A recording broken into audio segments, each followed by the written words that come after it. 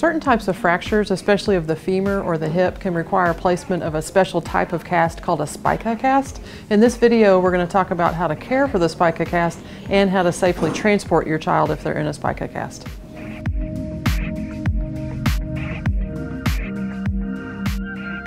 Hi, are you Emily's mom? I am. Hi, what's your name? Jennifer. Hi, Jennifer. I'm Shay. I'm Emily's nurse. So she just came back from the operating room, and I know you've probably seen that she has this big cast on that goes all the way up to her chest area, and this thing is called a Spica cast.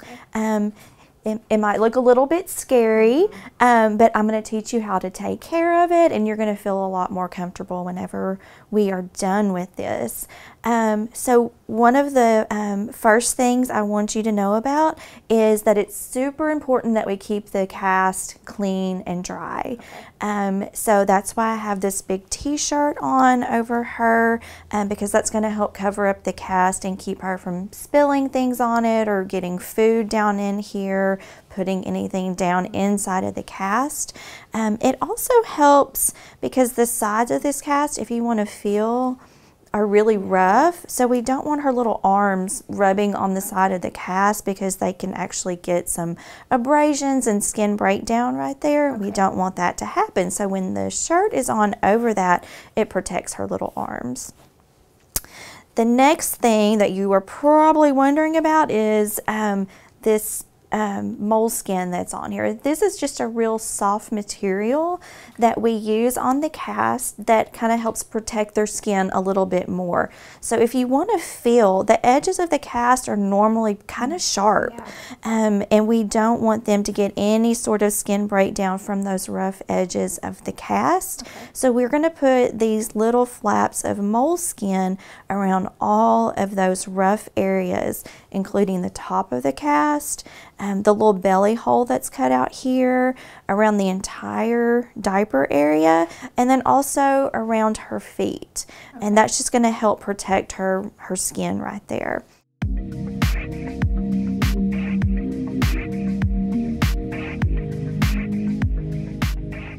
The next part that we're going to go over is actually doing the diapering. So when you have one of these casts, it's going to be really important to make sure that they don't get any urine or any poop inside of that cast. We have to keep it really clean. Okay.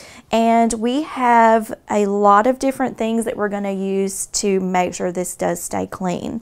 So one of the things that we're going to need is some of the moleskin. This is a big can that we're going to send home with you, and it's all just rolled up inside.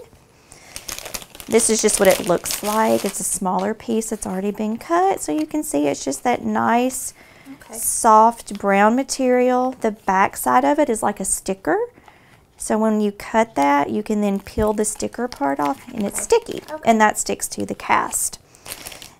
Then to cut that moleskin, we're going to send you home with a big pair of scissors to cut that. And then we also need just some clear plastic tape. Okay.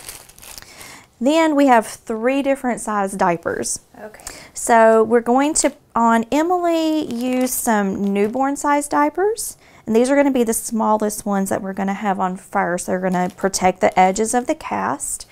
And then we're going to use a bigger size infant diaper. This is just a size 3, and that's actually going to go on her more like a regular diaper. And then we also have some small adult diapers, and these are going to end up being wrapped around the outside of the cast to kind of just hold everything else on. Okay, so those are all the supplies you need, and then we'll go step by step, and I'll show you how you actually take care of that diaper area. Okay, sounds great.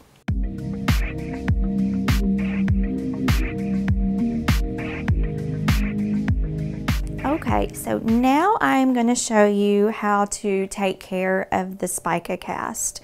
So the first part is we are going to have to petal all of the rough edges. So by petaling, that just means that we're going to take the strips of moleskin, and they are cut into little small pieces that are rounded on one side and they're flat on the other side.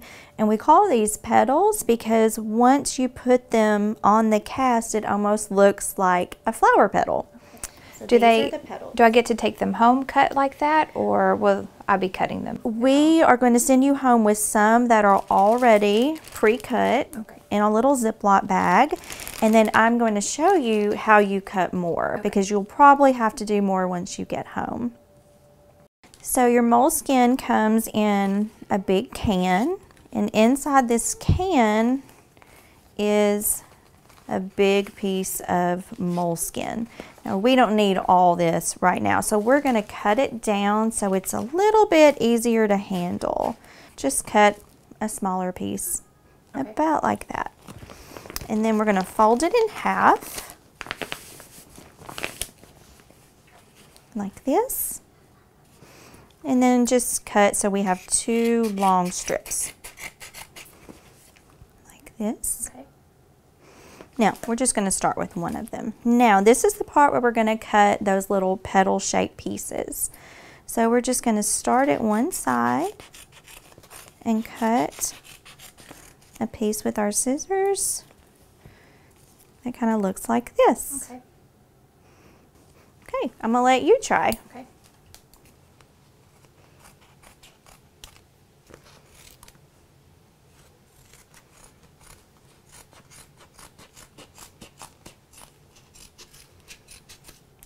Perfect. Very good.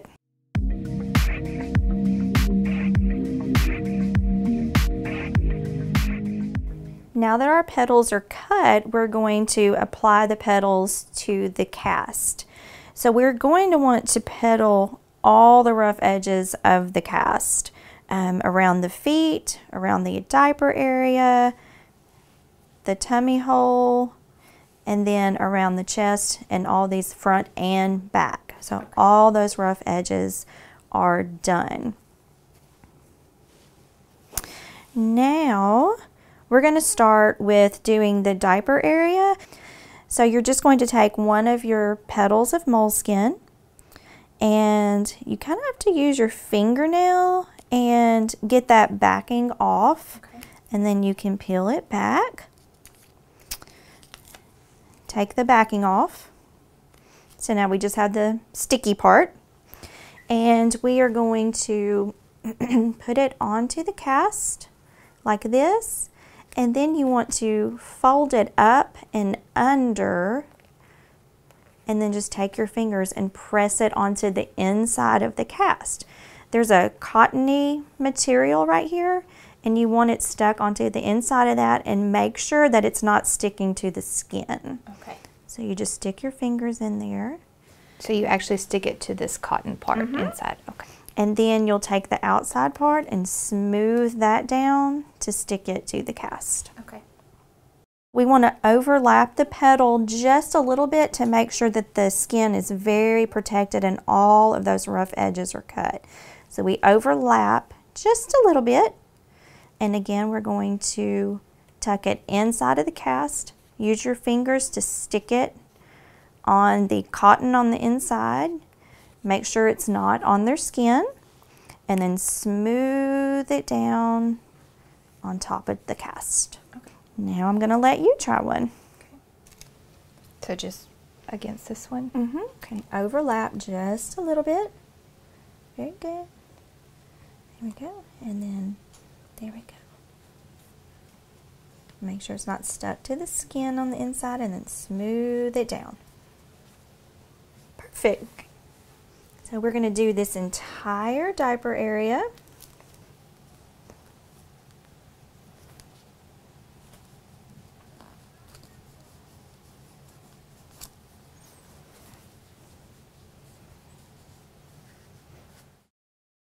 So now that we've done the front side, we're going to flip Emily over so that we can petal the back side. So you want to be very careful whenever you are turning her over. You want to make sure that you lift her up and turn her while she's lifted. So we're going to use the pillow to position her when we flip her onto her stomach. So I'm going to pick her up turn her over, and then I might need you to kind of help position her with the pillow. Okay. So we're gonna go 1, 2, 3, and I'm gonna flip. Oh, there we go. It's okay, Emily. And then we want to position so her tummy is on the pillow, like that, and make sure her little head is turned to the side. So now we're going to do the same thing on the back, and we're going to pedal the entire diaper area on the back. Okay. So since you're a pro at this now, I'm going to let you pedal this side and I'll pedal this side.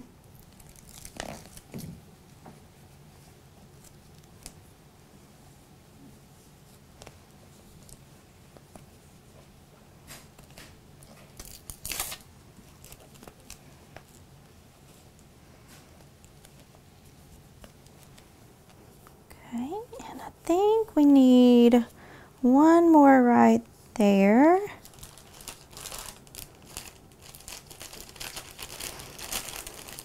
And then we need one more right there. I'll get this one, I can see it a little bit better.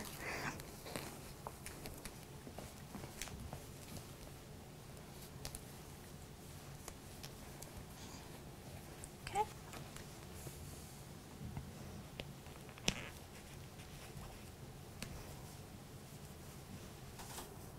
Very good, we're pedaled.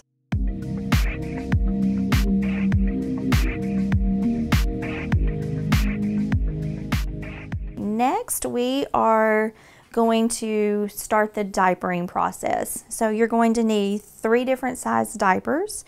We're going to have the newborn size diapers first, then the size 3 diapers, okay. And then after that, the large adult size diaper. Okay. So the first part is we are going to take the newborn size diapers and we're going to cut them right across the middle with our scissors. We're just going to cut across here so that we've got 2 halves. Okay. Then, you know how diapers have that stuff inside? We don't want this falling out and getting inside of the diaper. So we're going to have to take some of our tape and we're just going to seal the cut edge with a strip of tape about that long. Okay. So we just put it over that cut edge and then fold it over, press it down. Okay. Now there's no pellets coming out. So the next part is we are just going to take these little tabs off because we don't need these on here. There's Velcro and you don't want that rubbing on your skin. So you can peel them off like that, or take your scissors and just cut it with scissors. Okay. And just throw those away. Okay, so now we're going to have a big pile of these cut diapers. Now we're going to put the diapers onto the cast. So this part sounds a little weird, but this is the way that you want to do it. You're going to take the diaper and put the absorbent side, this side, facing upwards. Okay. Hang with me. It sounds strange, but it'll make sense in a minute. Okay. So we're going to put it on like this with that absorbent side out. Okay. You also want to make sure that the taped edge is on the outside of the diaper, like this. Then, just like we did the petals where we tucked them inside the cast, we're going to do the same thing with the diaper. So you're just going to take it and get it inside of the cast as far as you can get it. And make sure it's not wadded up and that it's very smooth in there. Like that. And then you can take another piece of the plastic tape and you can use that to tape that diaper onto the outside of the cast just to hold it on a little bit better. Okay.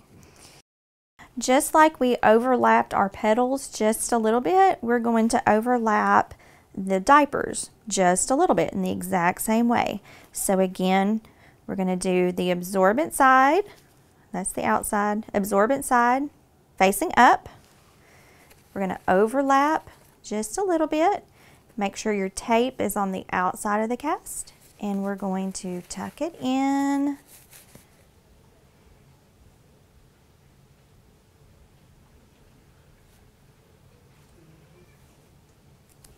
And secure it to the cast.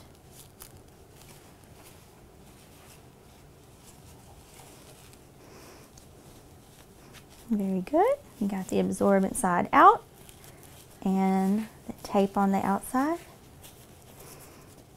Overlapped it a little and tuck it in as far as you can get it. Does that look good? Perfect.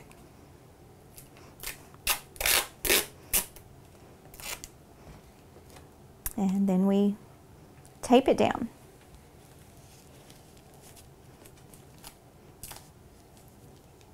So hopefully these diapers are just going to be extra protection for our cast. We don't really want these to get wet. They're there just in case the other diaper leaks. So this is just a size 3 diaper that we're going to use on Emily. And again, we're going to take off the tabs on these diapers because we don't want that Velcro irritating her skin.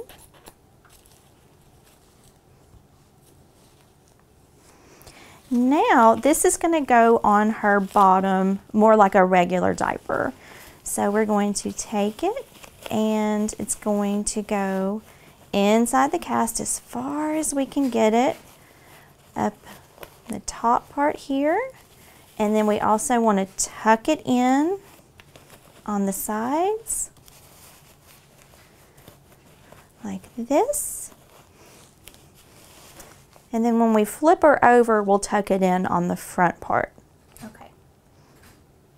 Now we're going to take a small adult size diaper. This one looks really big compared to those little newborn ones. And this is going to go on the outside of the cast. And this really shouldn't catch anything. It's more just to hold all the other diapers in place. Now we're going to flip her over and we're going to do the cut half diapers on the front side, and then we'll tuck the other diaper in on the front, and then we'll secure this and we'll be done. Okay.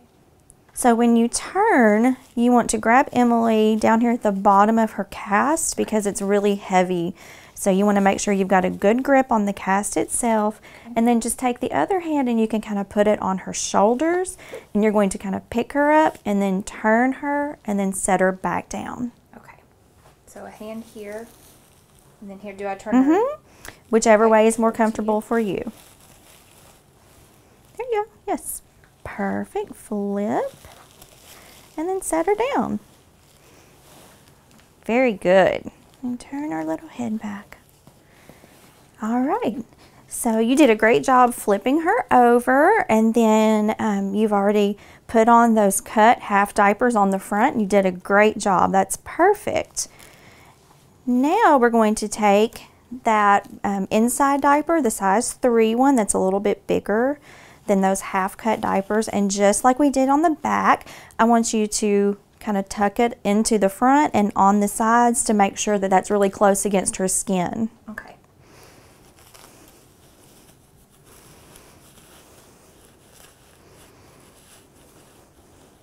And get as far into the front and upwards as you can.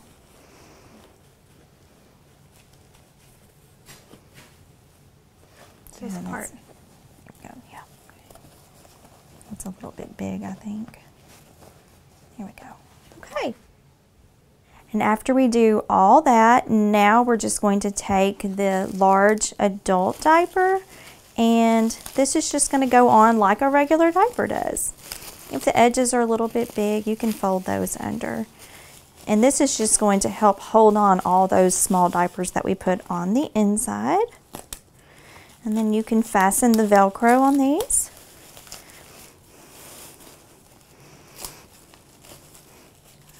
Okay. Emily's ready to play.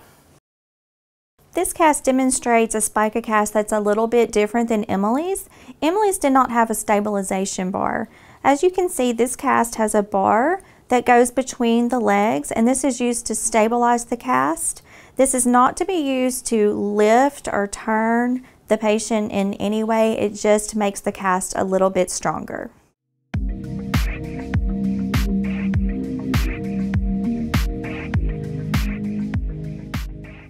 So do we have to do all these steps every time we change her diaper or every time she goes to the bathroom? No, you don't. So you do want to try to check her to see if she's wet or if she's had a bowel movement about every 2 hours during the day, and then you can go about every 3 to 4 hours at night, but you will need to wake up during the night probably at least once to check her and make sure she's not wet. Okay.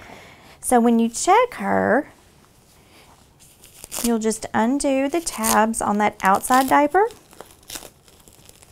and we can just pull that down.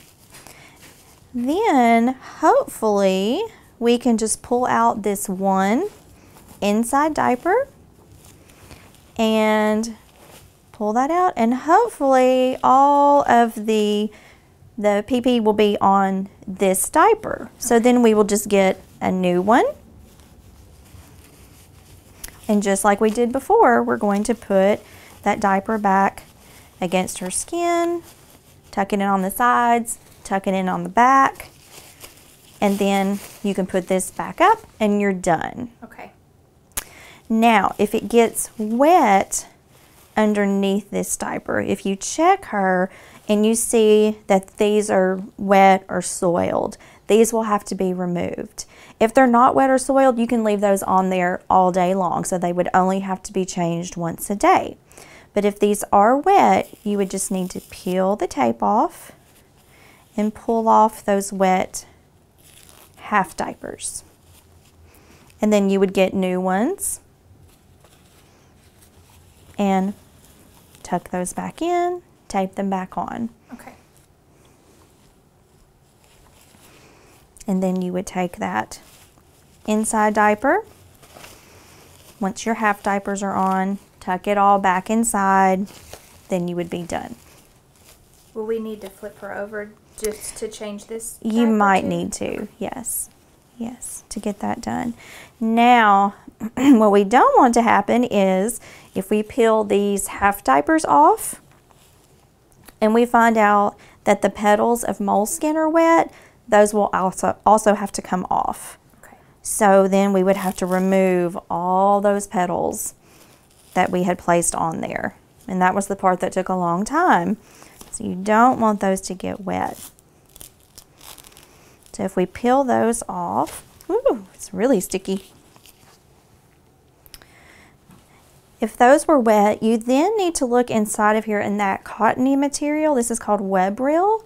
It's like cotton balls inside the cast. If that is wet, you can't leave it that way. So if it's wet, you need to get some washcloths, and you would have to put that inside your cast and try to squeeze out as much of that moisture as you can. And get all that away from her skin.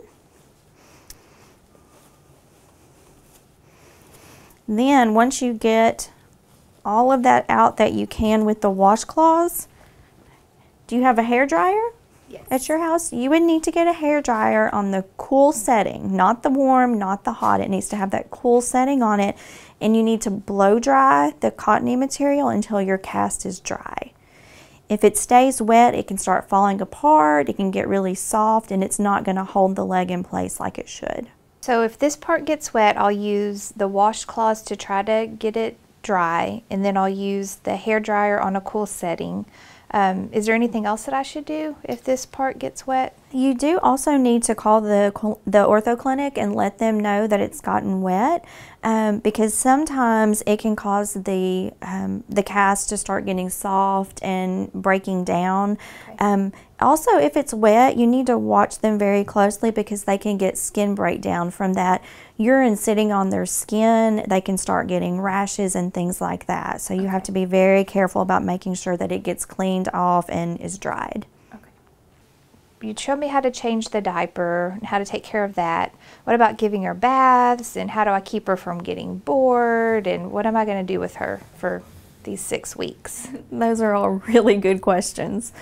So she will not be able to have a tub bath as long as she has the Spica Cast on. Okay. So you will need to just sponge bathe her. So you'll be able to, you know, clean her chest area, around her neck, clean her face, kind of sponge bath, get her hair washed, get the arms, hands, of course, they're going to be sticky and dirty, so you can wash those hands really good, and you can wash her feet really good. Okay. But the rest of her, you're not going to be able to wash while she's in this Spica Cast. Okay. You also need to make sure that we cover her up with that shirt. We talked about that at the beginning, just because you don't want their arms rubbing on there and getting abrasions. You also don't want them dropping food down inside of the cast.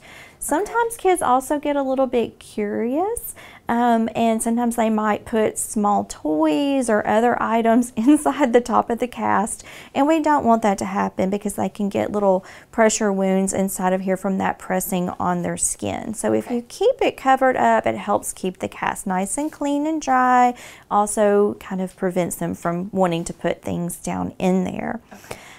A lot of kids too will have issues with itching when they're in a cast, especially during the warmer months. They'll get a little bit itchy, almost like a heat rash kind of a situation. You want to make sure that you don't let her stick anything down inside the cast to scratch, and you don't need to stick anything in there. Okay. No popsicle sticks or clothes hangers or even scratching with fingers. Okay. If you did that, you can also cause little abrasions, little scratches inside of that cast, and it can get infected. And if it's infected under that cast, we don't know that. So we don't want that to happen. Okay. So if she is itchy, you can get that hair dryer just like we were going to use if the cast got wet, and you can blow that cold air on her, and sometimes that coolness will help with the itching. Okay. Also, when you're positioning her, you want to make sure that her body is well supported. So you can use pillows to prop her up a little bit. If you wanted her to be able to, watch TV, you can prop up a couple of pillows so she's sitting a little bit more upright. Okay.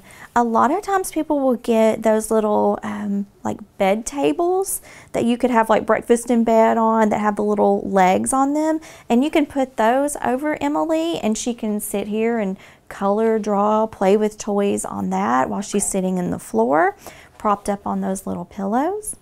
You also want to make sure if she is laying down on her back, see how her little legs are up in the air? They're going to be like that just because of the way the cast is formed. So you want to make sure you support her little legs.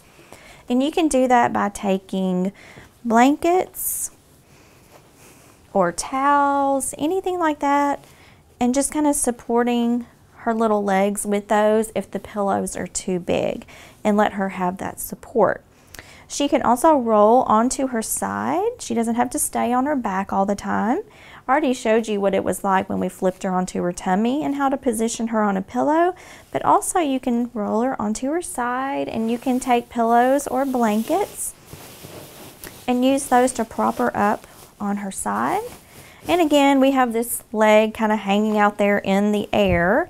So you could take more pillows, or you could take a couple of blankets and prop those up so that they're underneath her leg like that and supporting that leg that's up in the air. Okay.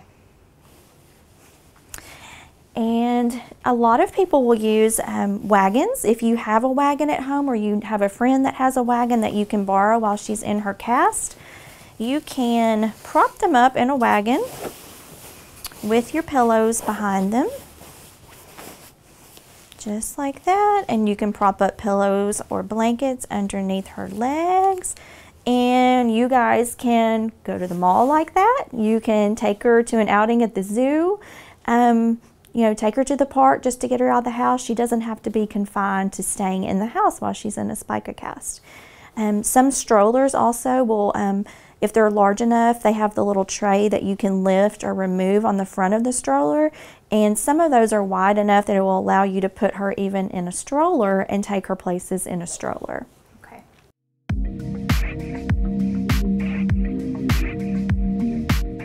You've just seen Shay demonstrate to Mom how to take care of Emily's Spica Cast. Oftentimes when kids have a Spica Cast, they can't be safely transported in a car in just a standard car seat. So now Amanda is going to talk to you about some of the issues about how to safely transport a child in a vehicle when they have a Spica Cast.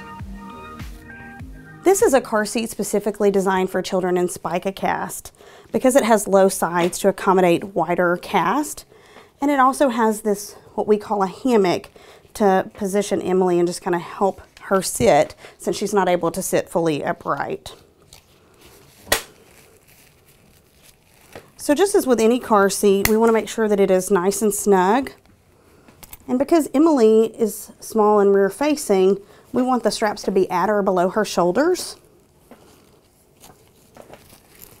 And we're going to want this chest clip to be as close as we can get it to her armpit level.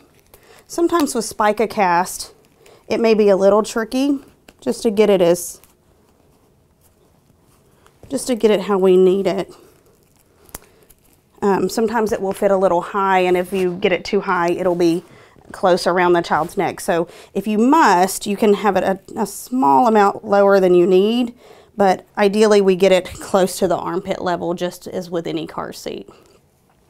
So this car seat, as you notice, many car seats will have a tightening factor right here so you can tighten the harness. This seat tightens on the side of each hip. And the reason for that is that one leg may be casted and one may not, so it just allows for a better fit for the child. So as you can see, Emily is rear facing. Ideally, we would like children to remain rear facing at least until the age of 2 or beyond if they are not in a Spica seat. And if they are in a Spica Cast, we would like them to remain rear facing as long as possible as well. However, sometimes children are not able to fit rear facing with a Spica Cast up until the age of 2 years. If that is the case, the seat also, with some modifications, can be adapted to turn forward facing for older children. On another note, the car seat that you have may look a little bit differently than the one that Emily is in. You should always be provided with the car seat manual if you're provided a loaner, so that you may consult that for the proper use of that seat.